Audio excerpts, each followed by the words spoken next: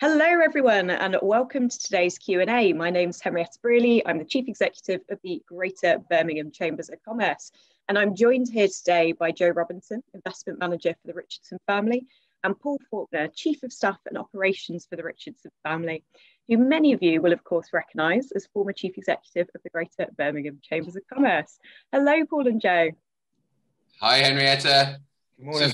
Strange experiences. The shoe is on the other foot, so yeah, looking forward to it. Fantastic. So I wonder if you could start giving us a bit of background on the new fund that's available from the Richardson family, and also the Richardson family business in general. The story of that incredible operation there.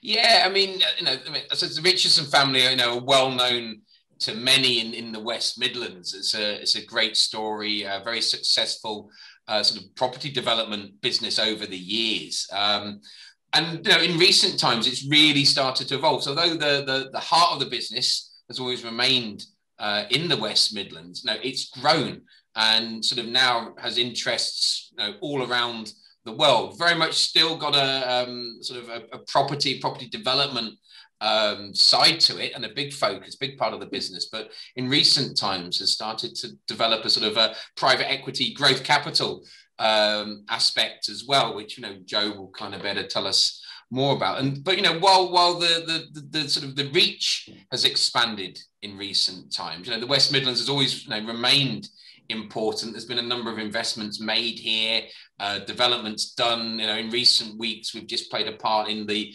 opening of the MacArthur Glen Designer Outlet Village over in Cannock, which is incredibly exciting, and the family are sort of partners with MacArthur Glen in that. So the West Midlands has never gone off the radar, but I sort of think that in recent times, Joe's been putting an awful lot of work into trying to find new investment opportunities here with me coming on board. And I suppose with us also emerging from the pandemic, there was a sense of, look, we know the region, we believe in the region passionately and in the businesses here. And we think that there are potentially an awful lot of opportunities with good businesses who just need flexible investment at this time in order to grow. And so that was the genesis of the Richardson Enterprise Fund, which is a significant sort of sign of the intention to really invest in businesses here in the region over the next sort of number of years, really. Fantastic. It's so good to see a family make such a massive impact. Remember those local roots and look to support the economic future of the region too. So what are you hoping in terms of the fund? Thinking about the high level thoughts on what it could do for prospects for the region and sort of what it could mean for businesses locally.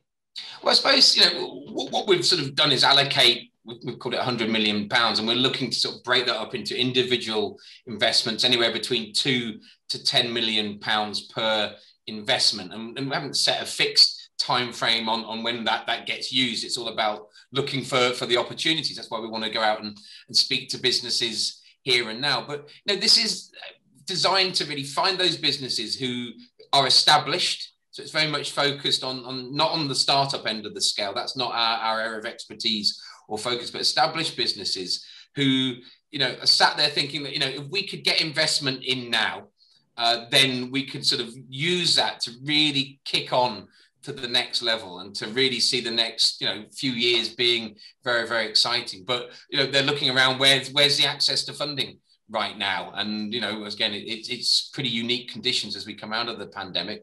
Obviously, being sort of family owned, having that independent ethos gives us a lot of flexibility when we're sort of evaluating investments. And so rather than having a fixed approach, what we're able to do is to have conversations with these business owners, business leaders, and work out what they're really looking for, and can kind of tailor the investment approach so that it suits all parties. Certainly, obviously, needs to suit ourselves, but it also suits the business, so that we're trying to gear everybody up for success from the start, because ultimately, we want those businesses to continue or to take the investment and to really sort of flourish then.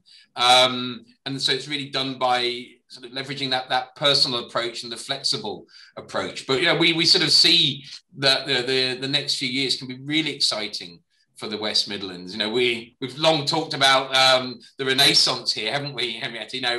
That was taking place pre-pandemic, and I think that once we all get back on our feet, there's no reason why that isn't going to continue. Fueled by HS2 and all of the investment we're seeing coming into the city. The Goldman Sachs news recently was another big shot in the arm, and we want to be a part of that, and we want to make sure that we can kind of just give a different route to new funding for many businesses, and say one which also comes with that bit of personality, because the Richardson family have an awful lot of experience in many sectors, and I sort of can bring that to bear together with the sort of the West Midlands roots, and we think we can make a really positive difference. Fantastic. I know we've had many long conversations in the region over the years about how so much investment is very London centric, and there actually isn't that much really focused on the region. This is such a huge opportunity for those businesses who perhaps felt like they've been missing out on that access to this sort of, like you say, family-led investment, that real sort of flexible access to finance piece, and a really cool opportunity to work with such an exciting family business as well. Now, Joe, I wonder if you could tell us a bit more detail on the investment criteria and sort of the whole process here, the nuts and bolts of how it works in practice. Yeah, no problem, Henrietta. And yeah, to reiterate Paul's points, I think everyone's very excited about the potential for this, and really, we've had a good response over the last sort of 24 hours, and we're just looking to speak to potential businesses and partners as much as possible. The phone's certainly on, and started to ring yesterday, so great. In terms of the process and the characteristics we're looking for, I guess, from the businesses, we've a pretty broad generalist approach to investments. We've got a background in all different types of sectors, and some quite exotic around the world, and some a lot closer to home. So I think we can get our head around most sectors. I think the common thread through all of the investments we make is firstly the people and the management. Really, to Paul's point, we're a family business ourselves, so it's very important, that personal touch. So we really back sort of people and management teams and their plan. We are prepared to sort of roll our sleeves up and help where necessary, from sort of strategic advice, and often take board seats in these companies. But really, we're looking for a partnership with a really good entrepreneur that has a vision and a plan that we feel they can execute with our help and our capital, or equally a management team that may be looking to do a management buyout, or you name it, really.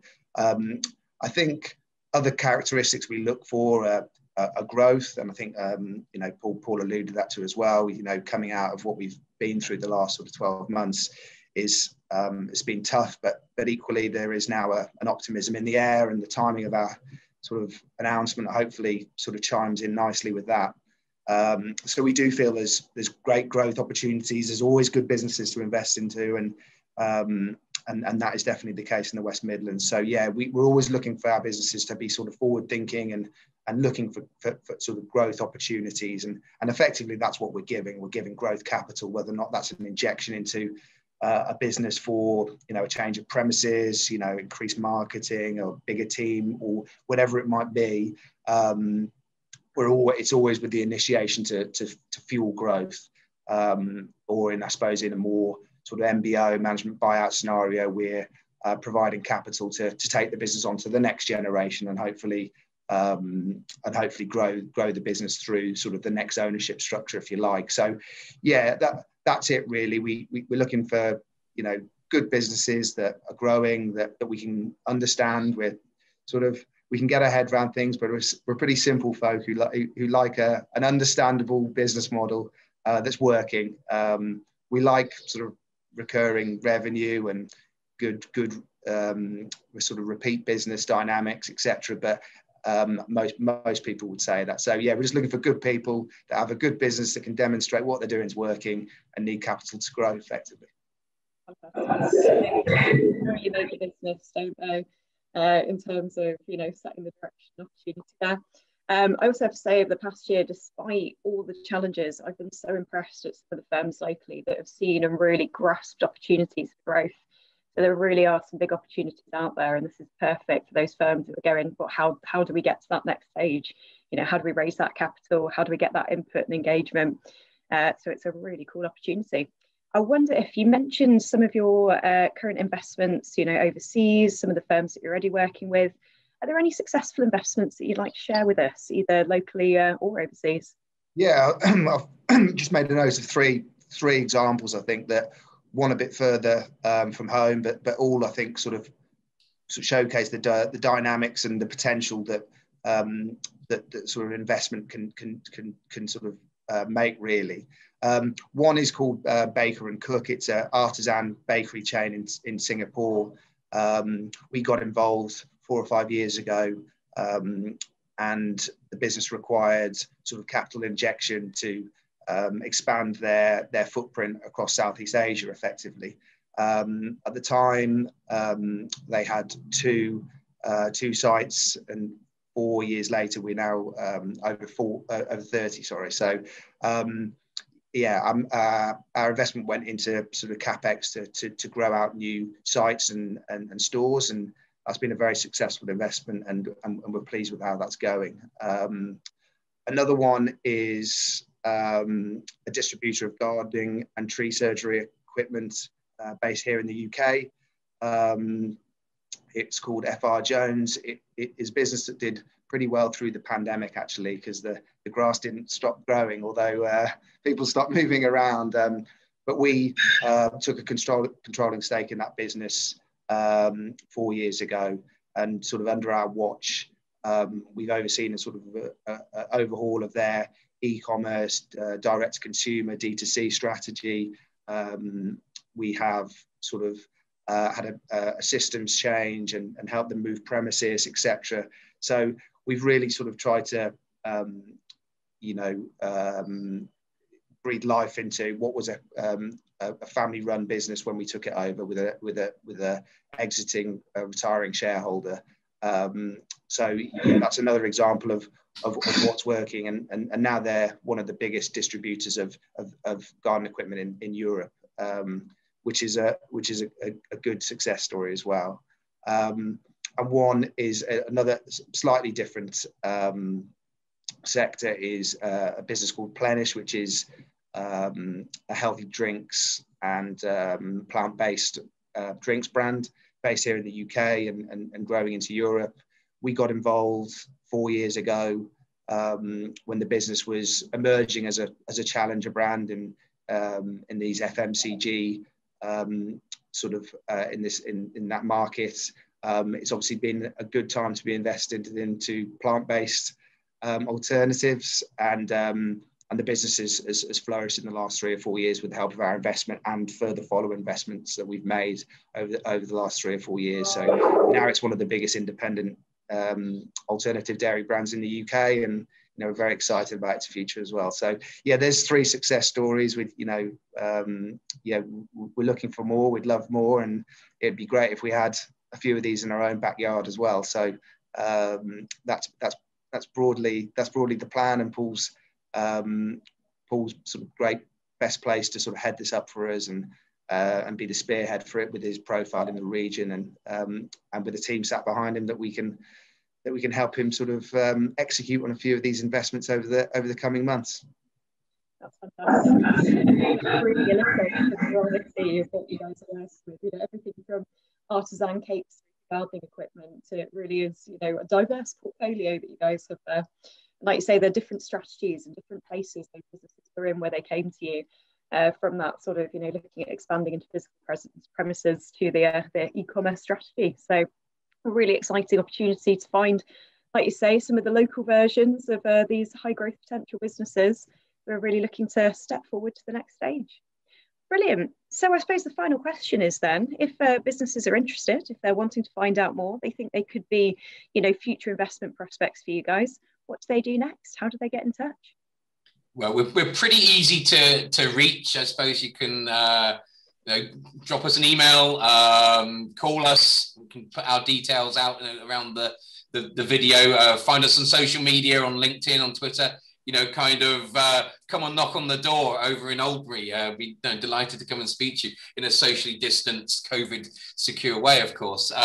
But yeah, I think that's the key, Henrietta. Really, really keen to have some conversations. Joe's really, sort of perfectly illustrated the sort of the breadth of things that we're involved in, and so much is about the people at the core as opposed to the sector. And so right now we're in that sort of position of wanting to speak and to explore, and not every opportunity is going to be right for us, but I think this fund is a sign of that intent. We do mean business. We are going to go out there and find the right deals for us and for those who we're investing in, and make them happen, and sort of be a part of this recovery for sure. And kind of, I think, finding good businesses and helping them to fuel their growth kind of collectively is going to bring the region and the whole country out of the situation that we've found ourselves. But no, please do reach out any which way, and we'll be delighted to follow up and have that conversation.